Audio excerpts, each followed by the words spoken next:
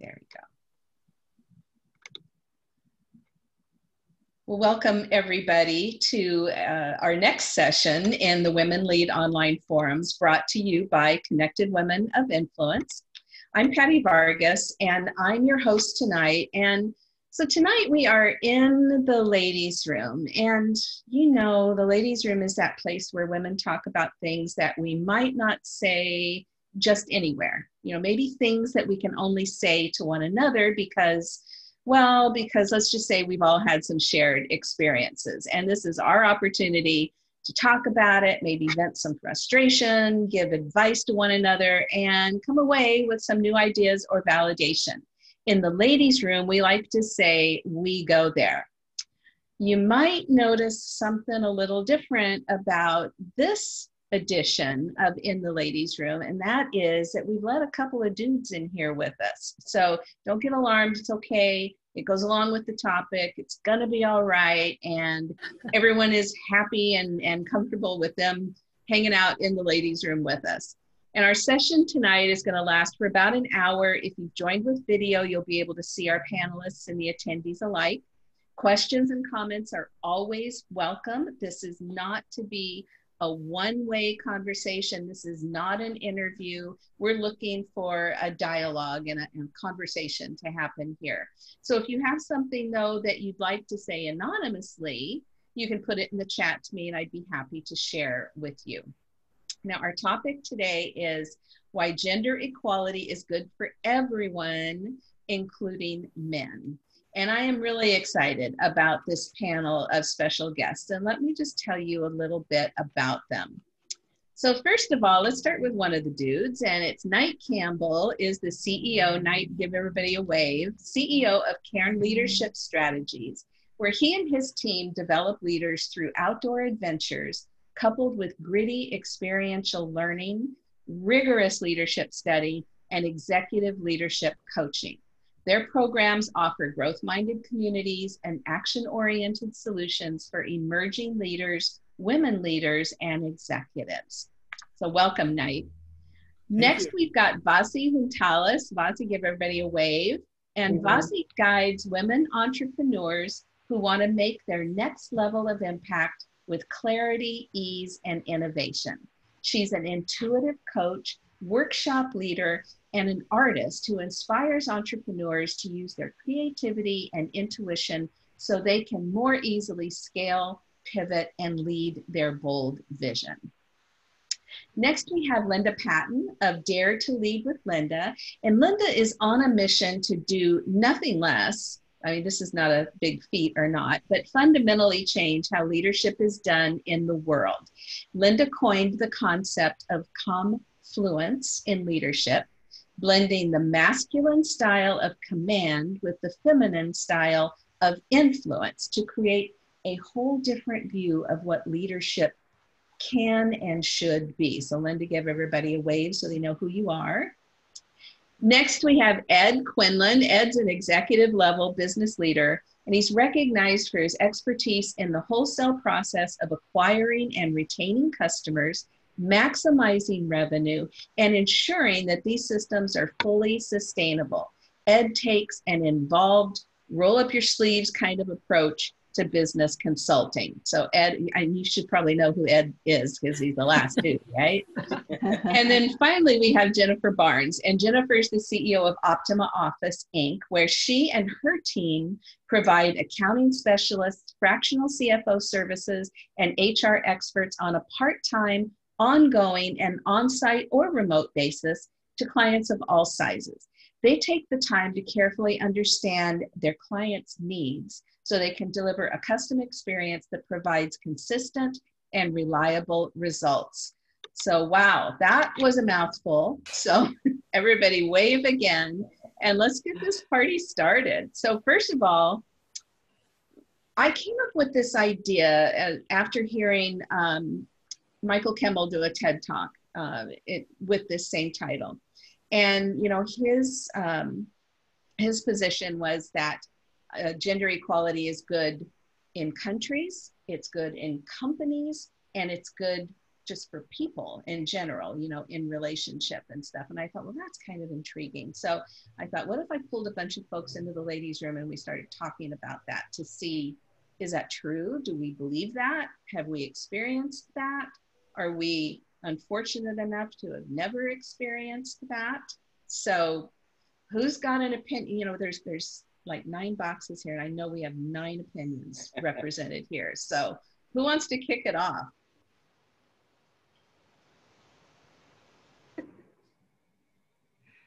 Go ahead, Linda. Okay. Having come out of the military, there is definitely not, or at least that time, gender equality. But the good news was the fact that the Women's Army Corps was a separate entity. We had our own standards for bringing in women that were higher than the men's.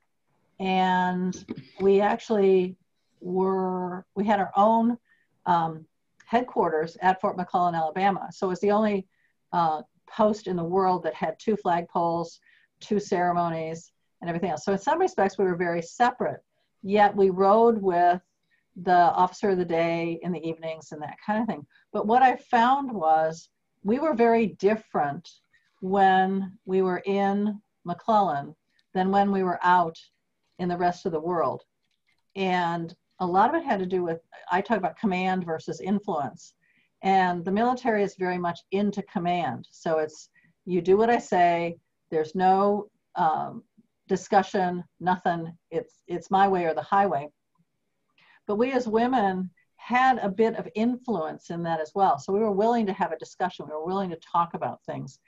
And yet when we joined together, women actually had to lower their standards in order to be part of the men's army, which I thought was like, excuse me, why can't we bring them up to what we're doing? But also at that time, you couldn't be married, you couldn't get pregnant, or you were basically asked to leave. So there was this whole, definitely this whole gender thing. We couldn't rise higher than a colonel. When I started, we could not be a general. So there was this truly glass ceiling that we had to break through, which we did. What I find interesting is that the young women today who are in the academies and coming up in the ranks and are now really blended with the men have little to no idea what it took to get to where we are today. They don't know what we did, how we showed up, what we had to do with our male counterparts to make them listen to us and to understand and value us.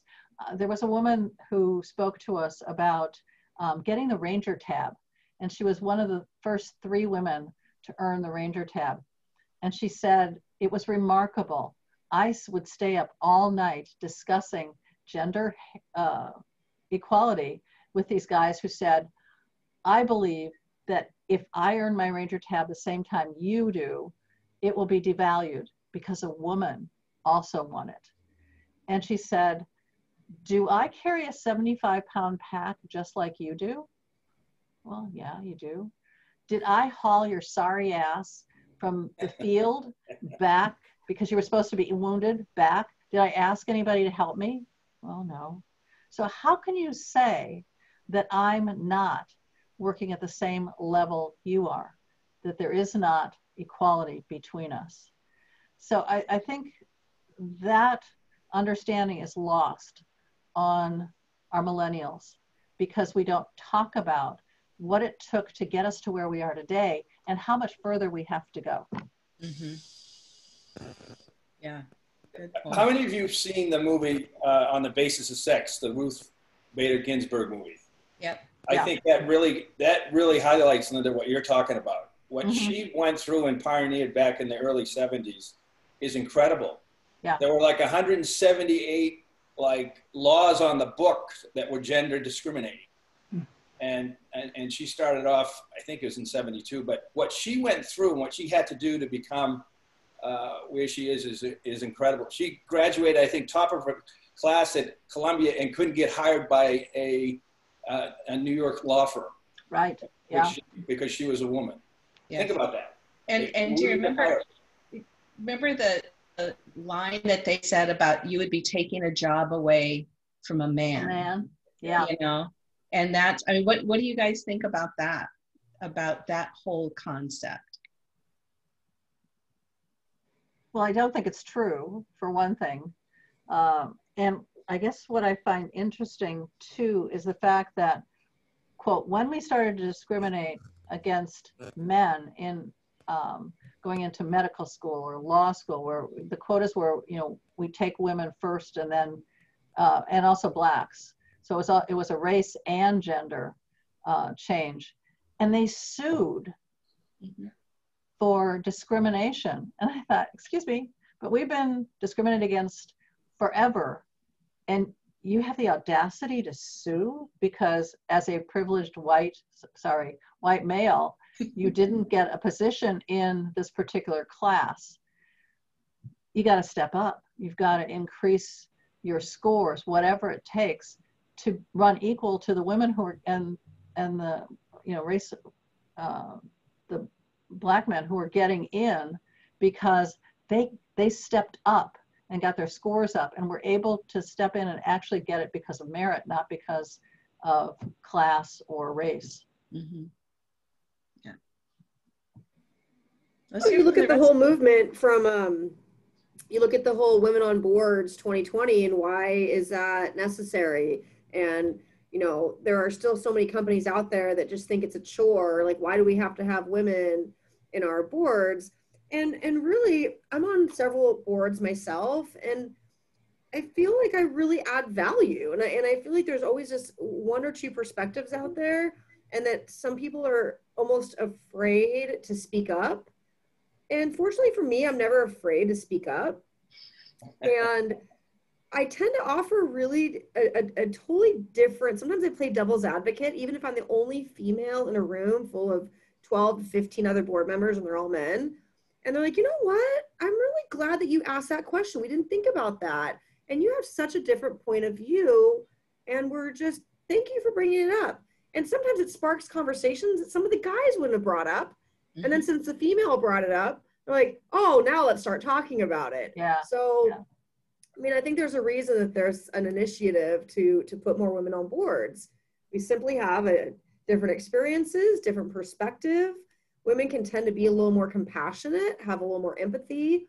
We tend to use our instinct a little more than just complete an intellectual point of view. It's a little bit of both.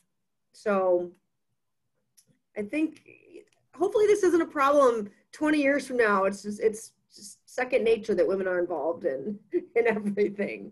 Yeah. This is such an opportunity right now with where we're at in the world. And I'm really seeing that, you know, we all have different pieces of this puzzle, whether we're men or women or whatever race or culture we come from. And so the challenge to the opportunity is how do we really listen to each other and are honest with each other, because there's a level of transparency that I think we have to have as well. And, you know, early in my career, I was in corporate, and I was so fortunate to have a woman leader who, as I was promoted, she was promoted, and she had a very much a feminine style of leadership. And she had people that followed her from 5 different companies, you know, in the high-tech industry in Silicon Valley. She was really an exception. I was very fortunate to have that experience. And at the same time, so many of my clients come from corporate and they've become entrepreneurs, and like one of my clients said, I'm the worst boss I ever had. Yeah. Yeah. Right. Because it's like you take the good with the bad. Yeah. And so we're at this pivotal, I mean, this is no news to any of you, but we're at this pivotal point right now where are we going to go forward with the old ways, the old structures, the external structures and the internal structures, the mindset? Mm-hmm. Or are we going to be honest and have these kinds of conversations and co-create together? So that's personally what I'm really excited about. And I look forward to what that looks like in terms of gender equality as well. I know this one's focused on gender, but, and I've said this to Michelle directly, and I think every CWI meeting that I've attended, to Jennifer's point, there was a phrase by, I can't remember who shared it, but it struck me. The diversity of thought which really means everybody has a different thought on whatever subject, whatever. And once we embrace that, and we really have an outward mindset that everybody's opinion, again, they call it the diversity of thought, that's where we'll get really better. But unfortunately, because of history and because of some of the things in the divisiveness in the country, we still have that.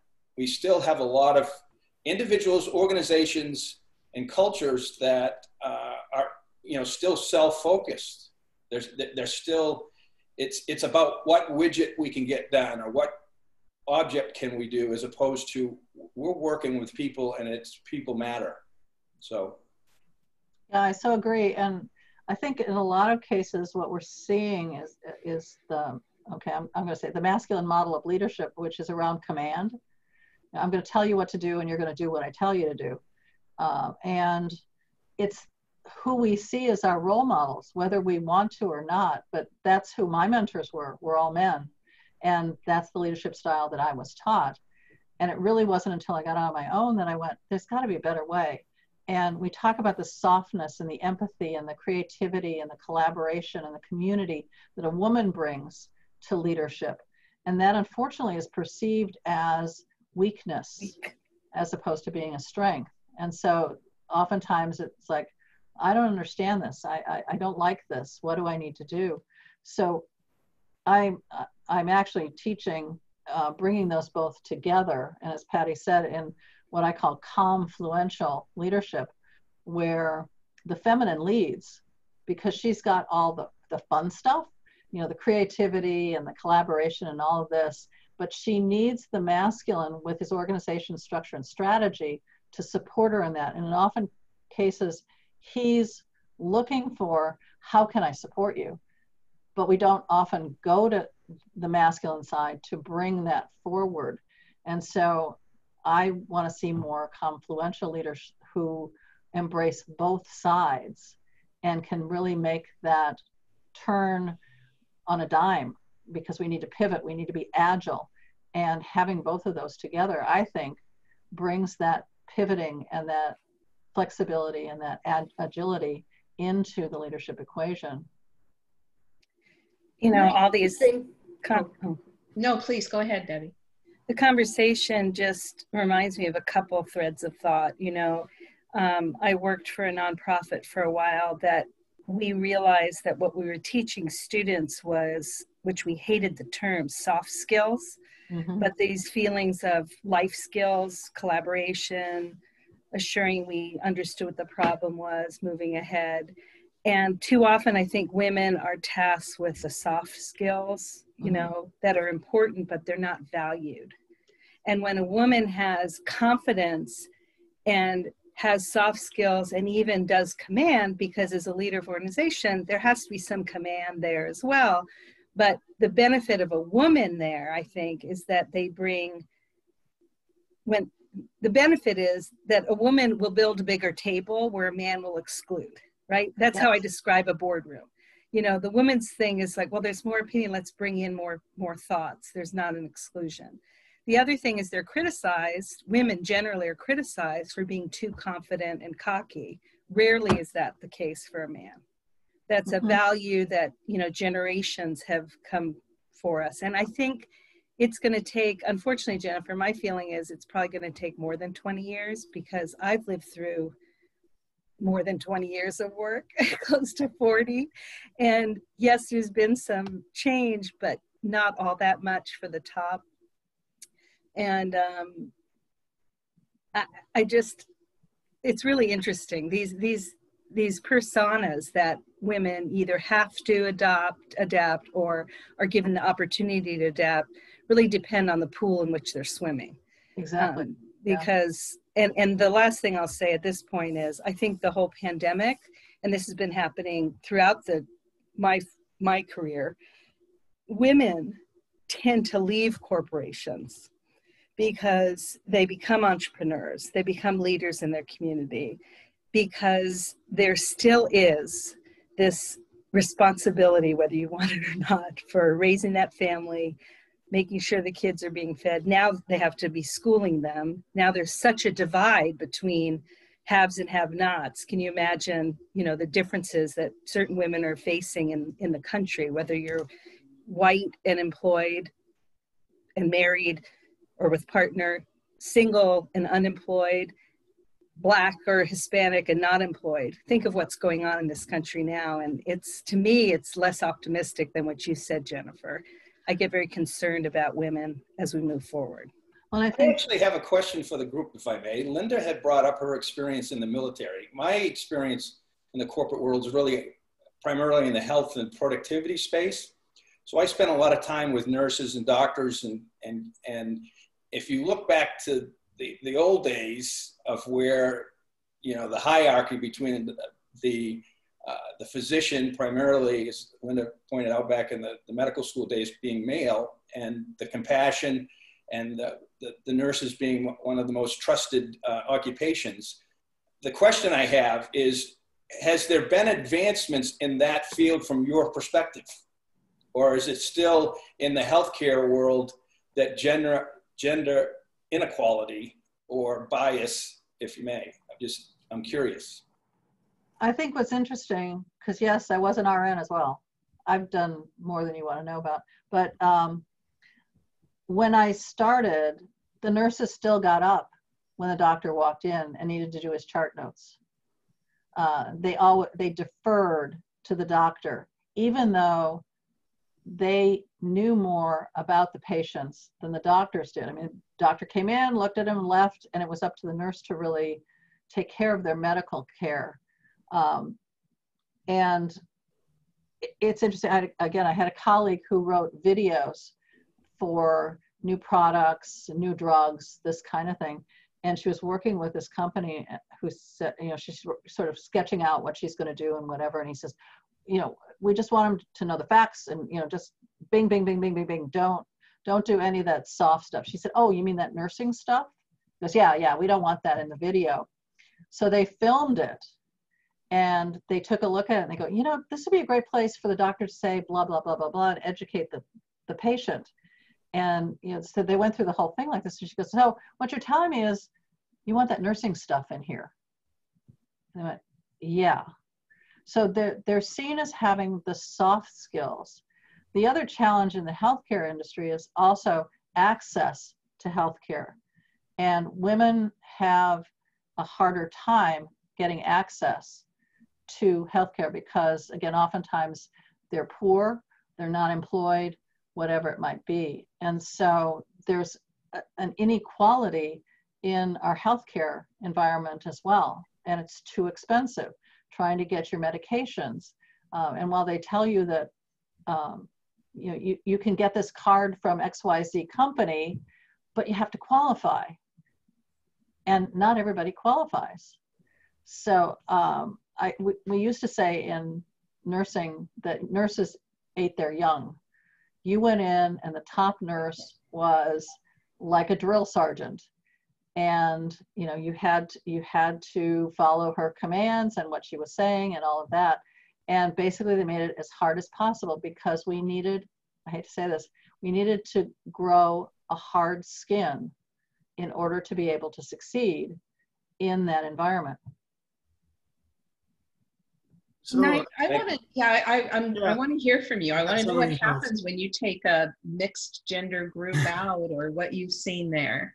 Well, I just want to share a story to piggyback on Linda's point, because I think everybody agrees that equality would be better for men in this ladies' room, but it's not there, and there's systemic problems that are keeping it from being there. So my wife is an orthopedic surgeon.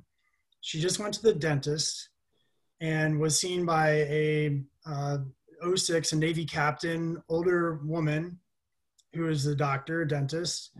And the woman, even though my wife had orthopedic surgeon name tag and everything, white coat on, she's like, oh, are you like a nurse?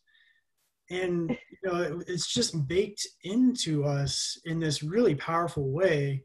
Yes. But I don't think, you know, there are people that just don't get it and don't want to get it. And that's one thing. But like, I want to get it. And I think there's a lot of fear and there's a lot of ego. And, you know, deep down somewhere, I'm afraid, well, what if Jennifer's the leader and she's, you know, more caring and empathetic and does a better job than me? And then I have to figure out how to totally change my leadership style. And so you have a lot of white men in that power position who maybe aren't trying to maintain that purposefully, explicitly, but certainly implicitly, at least don't have the impetus to do anything about it. And that I think is the core of the problem. Mm-hmm. Mm-hmm. Well, there's no I mean, we're looking for benefits. You know, what do I get out of it? If I do this, what do I get out of it? And in a lot of cases, you get criticism from your male colleagues of, buck up, be strong, get some steel in your spine in order to be successful. And oftentimes my male clients are going, I'm trying to learn the other side. I know how to command. I need to know those soft skills without seeming too emotional. And so that's why sort of the blending of the two seems to work. And I found men get on board with it because it's a skill that they don't have, and they're finding that their teams are leaving. Their customers are what I call one and done. I don't want to work with you anymore. I don't like this. And so they move on. So we need to bring that feminine aspect in with the strength that we have. I mean, we have the whole, you know, what is it? Steel magnolias. Mm-hmm. You know, that there's that steel in their spine, and Southern women ruled. I mean, look at Scarlett O'Hara and what she was able to do in Gone with the Wind. You know, so there are role models out there. It's a question of how do we say it's okay to have that skill. Well, I think Knight, you sort of hit it in saying it is so deeply ingrained in us to the point that a woman who has achieved a certain high level in her career would look at another woman who has achieved a similar level and assume she's a nurse. You know, that just shows you how deeply ingrained that is in us. And the idea that we had to have a law, a regulation that said you have to have women on these corporate boards, just, you know, harkens back to the whole time of affirmative action, you know, and man, look what the country blew up over the idea of affirmative action. But if people won't get it themselves, if there's not a movement to make that change, then I guess you have to legislate change, which doesn't make anybody happy. But if it's not going to happen organically, what are you going to do? You know, I mean, there were people back, I'm old enough to remember when affirmative action was first introduced, and most of the rest of you are probably not. I'm ancient, so there you go. But I'm older than dirt, so that's fine. But it was very much hey, you took my job. Yeah. That person took my job. You know, I should have gotten that job. Well, who said you should have gotten that job? You know, there was this assumption that you're not qualified for it. It's just because of some affirmative action thing. You're not qualified to serve on this board. It's just because we have to have a woman, you know? So I don't know what, I would much rather have change happen organically, but like I said, if it won't happen that way, then maybe it has to be done through legislation. And Patty, I've been mentoring job seekers, mm-hmm. And a lot of them are in the high-tech industry. They're project managers, and you know, they're very strong women, and they come to me and they go, you know, I don't understand this. I brought ideas to my boss of projects that we could do that would, you know, save the company money, you know, grow their revenue, and I state it all out, and my boss would say, that's very interesting. Let me take a look at that and see what we can do. And she said, I walk out. The next thing I knew, my counterpart, male, had my project, mm-hmm. and was running it. And I said, did you ever say to your boss when you gave him a project, and I want to be the project lead on this?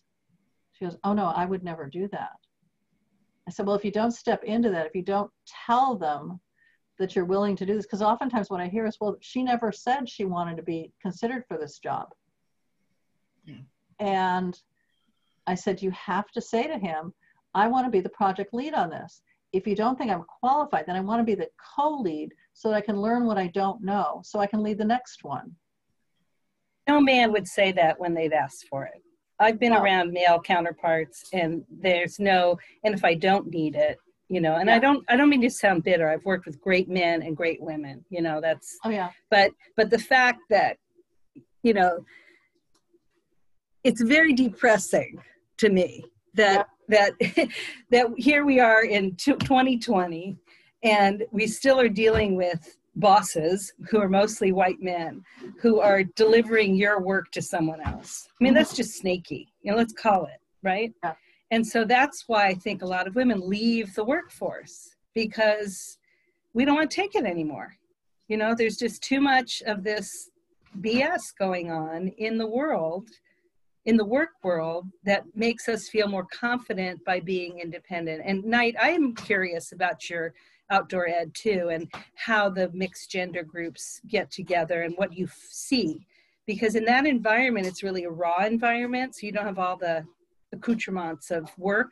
Yeah. I would love to hear a little bit more about what you do and what you observe. Well, what's really interesting, we started doing women-specific events because I was teaching for them 5 years ago, and they did a level playing field trying to get more women outdoors. So they did a bunch of women-specific classes, and ironically, there weren't enough women guides to teach rock climbing. So I got one of these classes, and the change was palpable. The difference between a mixed gender or a mostly man versus all women with rock climbing was crazy, in that there was a lot of drive. It wasn't like, oh, it's okay if you don't make it. No way. These women were like, no, honey, you're going to the top. Mm-hmm. I'm not letting you down until you get to the top. But it wasn't about ego. It wasn't like measuring who got farther up. And that was a powerful experience for me to witness.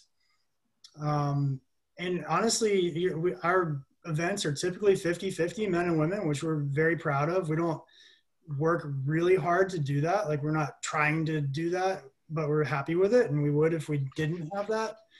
And I think it's great if you have a male executive who's not used to sitting around a campfire and getting some angst downloaded on him. It's a really powerful experience. And I mean, it's a conversation much like this. So the outdoors is really good. And I just finished this book, Annapurna, and Arlene Bloom led the first expedition on an 8,000 meter mountain, Annapurna. And back to, I think, Linda, you were talking about Ranger School and the standards. She's very transparent in that book. Like, women can't carry as much weight. My wife was pegged for going to do infantry officer course for the Marine Corps. And she's like, no way, I'll break my ankles. You carry, 150-pound pecs. But they were more successful because they relied on each other. They had teamwork. They just built a plan that accommodated carrying less weight, another day in the plan here or there, because they would do more hauls. And they came out of it liking each other, which is not the same. Most men led or predominantly men expeditions, you probably come out not liking each other very much because you're competing and there's a lot of ego. And so I think the outdoors brings out the best in us, and I think there are inherent strengths that women have. I love what Jennifer was saying with, the board all of a sudden seeing this new perspective. Like, why are we not tapping into that? It's crazy to me. But I don't think men want to hear that, right? Mm-hmm. More men need to come to the ladies' room and hear Jennifer talk about the perspective she brings to a board. Well, I'll share with you, I'm a female CEO in a completely male-dominated industry. I mean, how many women do you know own accounting firms? Like, hardly anybody. And if they do, it might be a smaller accounting firm, right? So I have 65 employees here at Optima. I have my chief operating officer is a 60-year-old male. I'm hiring a new vice president, executive vice president, and CFO, and he's a late 50s man. But the rest of my company is about 70% females. And so for me, I am always focusing on giving a good opportunity, whether you're male, whether you're female, it doesn't matter what you look like. It matters about your attitude and the value that you bring to an organization. And what I've always had a hard time with, to be completely honest, in terms of my challenges, is being, you know, I'm in my early 40s and I'm a very high D on a DISC scale, which is very kind of dominating, commanding. I like things done quickly. I have a sense of urgency. I'd like to think I'm a bit like in the middle between being tough-minded and kind-hearted. So I think that kind-hearted, that sensitive, I want to help you, I really care, really helps people understand that I genuinely want the best for them. But the tough-minded, completely honest, I get called bossy. Oh, boss lady. Oh, you're a little bit too tough. Or you can be a, you know, a B word, you know, oh, Jen's a little bit, you know, aggressive or whatnot. And so I struggle with, how do I be commanding and be the captain of my ship without coming across at all obnoxiously aggressive, right? If anybody has heard the book or read the book or heard about the speaker about radical candor, and it's really quite cool. Actually, I have the book, and it's you know, it's kind of a mix between, you know, you have these radical counter conversations by being kind and gentle and smart and, you know, challenging people without being obnoxiously aggressive. And I think so many women find themselves they're either being obnoxiously aggressive or they're being, you know, too empathetic or too softies or too much of a pushover. So getting that balance without coming across too tough and too stern, I work at it all the time. I mean, it's a constant struggle. And men are being, oh, you're a leader, you're strong, you're confident, you know how to command. But when a woman's commanding, oh, you're just boss lady, you know? Mm-hmm. Jennifer, do you get that feedback from some of your best female employees? In other words, do they give you a hard time about being too assertive? The ones that are your stars, your next generation of leaders. I don't necessarily get that feedback from anybody, but I understand perception really well. And I mean, I was with Tatum, which is a CFO controller consulting firm. About 10 years ago, I was one of the Tatum senior controllers, and I was in my late 20s.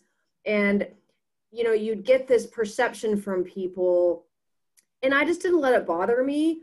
I just know it exists. I can tell when I'm talking to someone. I can tell when people make comments that's how they're perceiving things. And they might say things like, oh, what a boss lady. Oh, you're so like, you know, but it's probably not so much from the female controllers and executives that I have on my team. It's from random people that perceive me as, oh, you seem like you're really tough. You'd be really tough to work for and whatnot. Or, I don't know. I don't necessarily hear it, but I'm aware of it. Yeah. And I wonder, do we do that to ourselves in a way? Like, did somewhere along the way, did you learn, and I understand about, you know, disc makeups and so forth, but somewhere along the way, did you learn that was the way that you were supposed to be a leader? Was that, is that one of those deeply ingrained things? Like, you know, if you're going to be a leader, you need to be really strong and assertive, or is it just, you know, other people's perspectives that their enculturation is rubbing off or coming out instead? I'm about a constant being a work in progress in general. I mean, I've been in Vistage for 5 years. Yeah. I've been in other executive groups. I surround myself with other CEOs and other strong women. I'm an entrepreneurs organization. I do a lot of reading. I do a lot of I recognize what my strengths are and like where I'm a little bit weak. And so I've done EQ assessments, and I'm constantly working to be better, especially as a young female. I guess I'm not that young, I'm in my 40s, but you know, as a female running an accounting firm, I really have to be conscious of it. And if I want to continue having high retention and continue attracting and retaining really great people, you know, I always need to work on myself. I mean, I recognize that I'm not perfect. And so maybe I seek out the feedback more than other people might. And I am super resilient and I'm very tough and I've got super thick skin. So I'm confident. It doesn't really bother me. I just know that I have to work on it. Yeah. Yeah. Hey, Vasi, the whole topic here is gender equality is good for everyone. So why do you think having a more equitable workplace, you know, in terms of gender, why is that good for a company, do you think? I think it's good for a company or a business because it's because of that balance that we need. We're so out of balance in our systems and our structures, to go back to what Knight was saying too, that so much of this is systemic. So whether it's like Jennifer said, well, you're bringing in the different, you know, viewpoints or strengths, you know, that balance is so important. And I know I've heard from my male clients how it's not really working for them either. Those structures aren't working. Those systems aren't working. And so let's be honest about it. You know, let's go, okay, you know, we've been doing it this certain way. We've made some fine-tuning adjustments, but, you know, we're still off the mark here. We're still woefully out of balance, especially in the bigger corporate structures. So, so to go back to your question, why is it good? Why is it good? Because we need to have more of a strengths-based approach, and we need more strengths in the mix. So the more we have different genders, different cultures, different, you know, ethnicities, the more that we can bring. To me, it's like, well, being a painter, it's like the more colors you have, the more textures, the more rich, you know, the artwork is, the more unique it is. Yeah. So I think what's missing perhaps from the bigger conversation is, what is it that is in the highest good for all? So for the company, you know, we get bogged down in a lot of these rules or things or this perception. But, you know, if we can focus on what is the biggest, what is the highest outcome for us, all that stuff can fall away. You know, it really can. And I was just reflecting on, well, maybe it'll come back to me, an example of that. What happens when we go, okay, what is it that our clients really need? What is it that we're feeling in the marketplace? What is it we're bringing to this conversation, you know, that will serve everyone, you know, and then open it up. Let's bring it on. So it's a little vague, but, you know, I just want to put that piece out there too. Right, right. Hey, Tracy, from an HR perspective, because I'm sure that you get this, you know, when you were in corporate, you probably had it sitting across you at the desk, and now that you're doing consulting, what kinds of gender inequality, not examples of inequality, but the result of an inequality, you know, that would drive us to want to make a change in that? You know, a lot of things that some of you have said during our conversation really resonate with me, because, you know, I've seen examples of situations where, you know, a position is open and a male candidate will throw their hat in the ring, whether they can do the full scope of the job or not. And a female candidate that has lots of potential, if they can't do 100% of that job, they won't throw their hat in the ring. And in my past experience, we've had to nudge people to say, we think this is something you should really consider. And I was really pleased that, you know, I've worked with firms that have had the intention of wanting to have equality in the opportunity. And so by nudging those individuals to be considered, a lot of times they were selected. And the one thing about women that is amazing is they won't let themselves fail. They will figure out, you know, how to get the resources, how to get the job done. And every single female that was in that situation was successful once they were placed in the role. But they sometimes needed to have someone show them that they saw the potential and to have the confidence to encourage them. So I definitely see that. The other thing that had come up was around the soft skills, and it's really interesting because there's this kind of contradictory situation where people get hired for technical skills, and sometimes companies don't invest in training for some of the softer skills.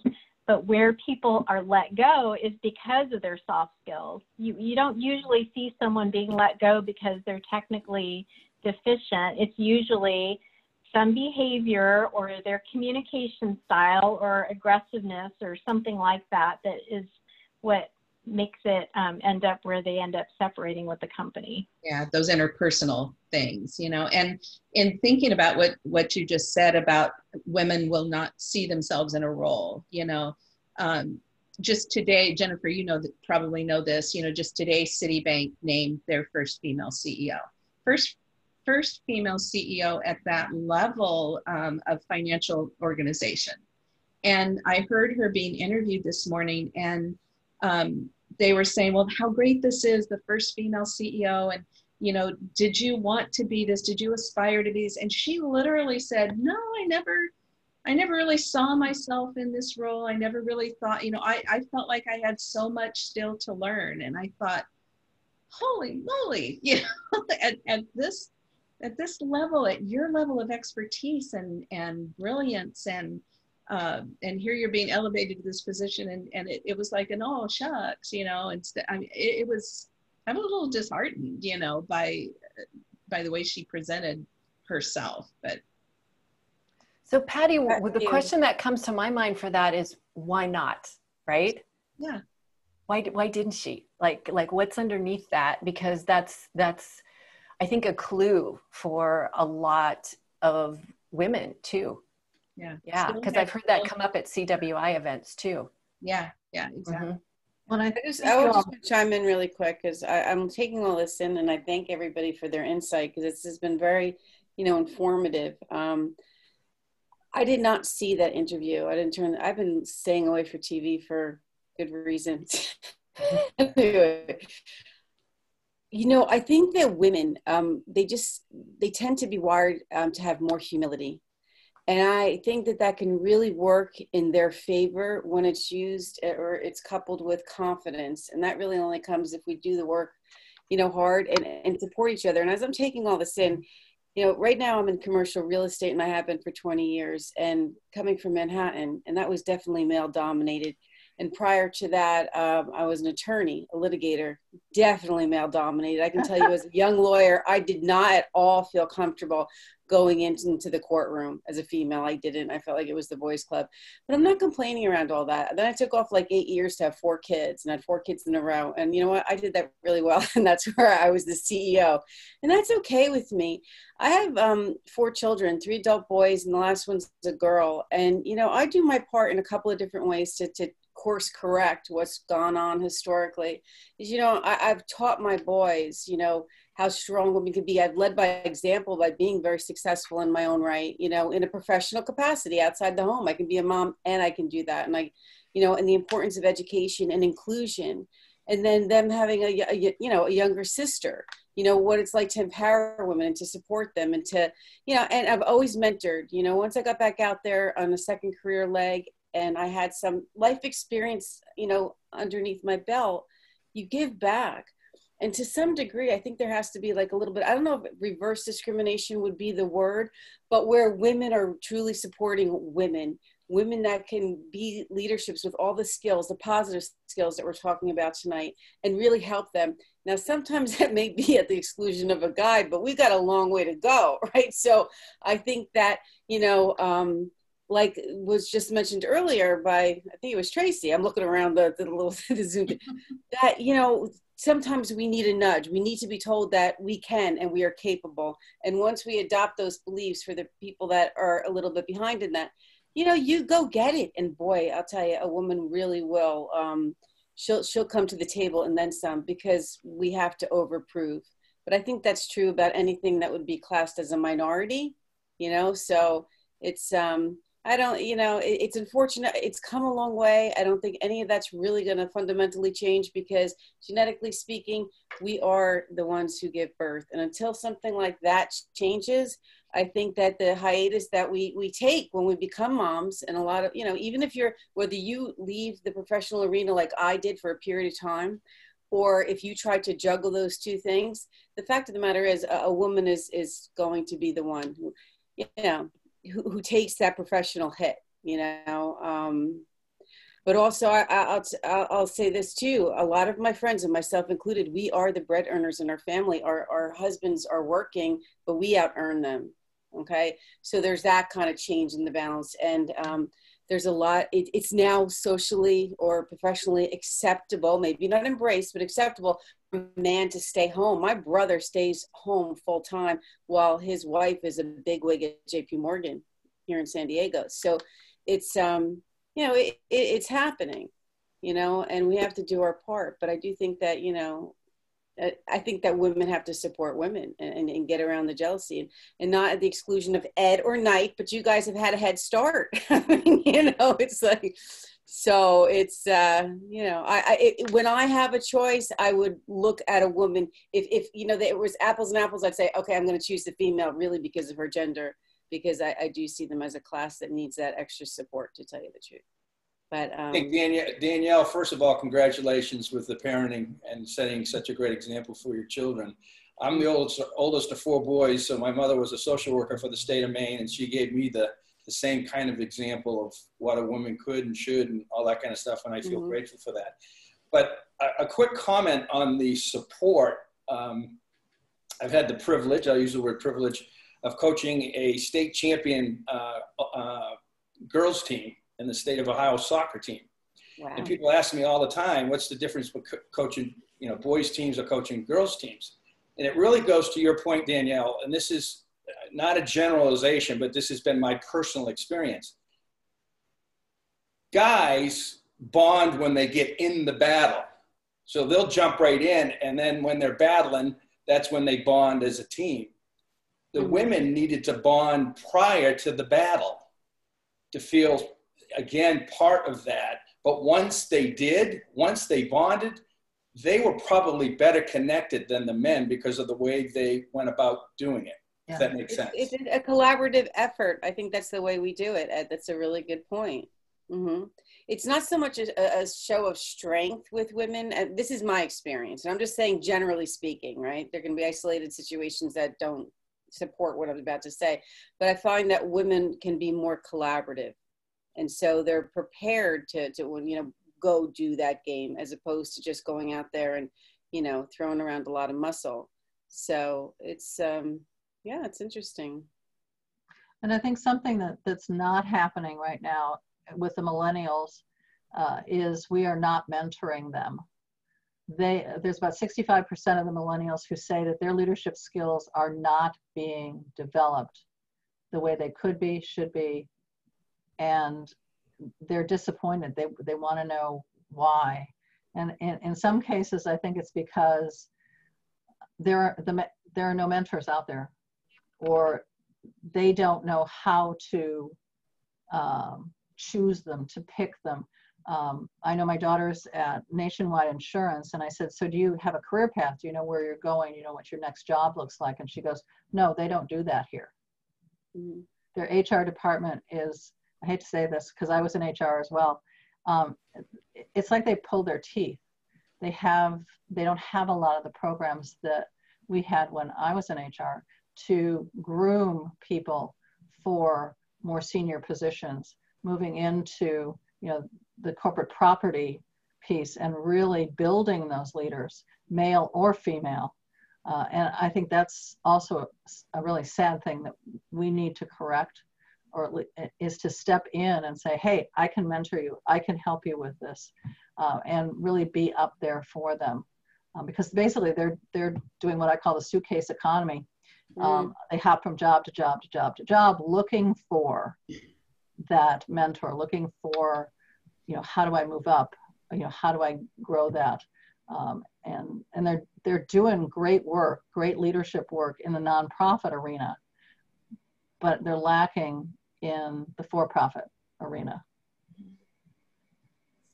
And one of the things I'm seeing with my niece who's in her 20s and her friends, this is their first job out of college, that they are really self-selecting for companies where that mentorship and that support is there. That is a key part of their decision.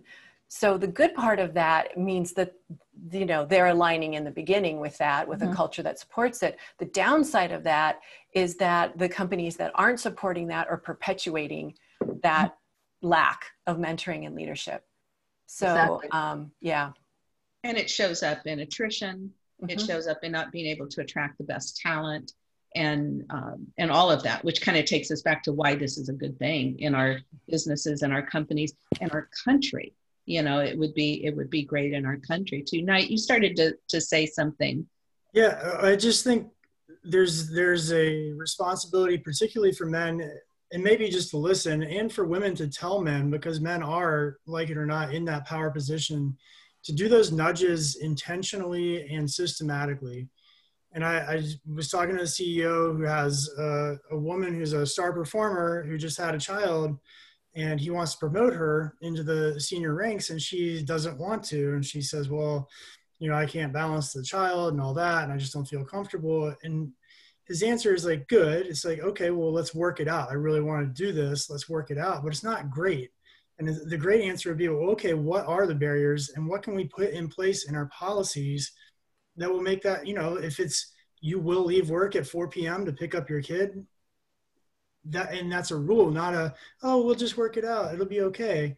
I think that's so important, having nudges for women to apply to jobs when they are 60% qualified, because guys are doing it when they're 10% qualified. Super important, and should be intentional and baked into the system. I agree with you very much so. Yeah, very much.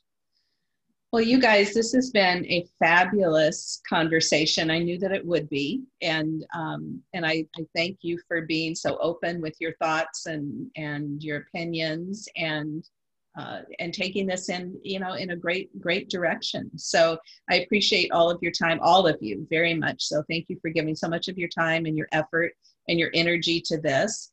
And for all of the rest of you who either joined us or will be listening to this playback afterwards, then just keep looking for more opportunities to join us in the ladies' room or in our Ask Me Anything segments, and check out the Connected Women of Influence website and see what we have to offer you.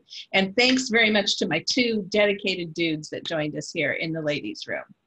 Ed, you got something to say? Well, I was just going to say thank you for inviting me, and I'm definitely available to, if I can help anybody in any way, feel free to contact me. I'll be more than happy to share my experiences, and if it helps, if it's a mentoring situation, Linda, then I'm here to help. So thank you. Awesome, great. All right, thanks so much to all of you again. Thank you. Thanks, everyone. Bye-bye. Yeah, Bye-bye. thank you. Bye. Thank you. Bye.